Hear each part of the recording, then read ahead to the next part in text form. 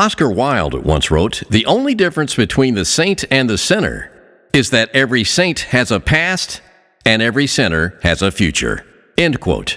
Hi, it's Pastor John Haggard at treasuretop.com. Anyone who's a Christian is called a saint in the Bible. 1 Corinthians 1 verse 2 says, "To those sanctified in Christ Jesus, called to be saints together with all those who in every place call upon the name of our Lord Jesus Christ." The word sanctified comes from the same Greek root as the word that is commonly translated saints. Christians are saints by virtue of their connection with Jesus Christ and increasingly making their daily life more closely matched with their position in Christ. That's why there's no problem that every saint has a past and every sinner has a future. If you've never accepted Jesus Christ as your Lord and Savior, just pray and really mean it. Jesus, come into my heart. Forgive me of my sins. I proclaim you my Lord and Savior. Learn more at treasuretop.com. That's treasuretop.com.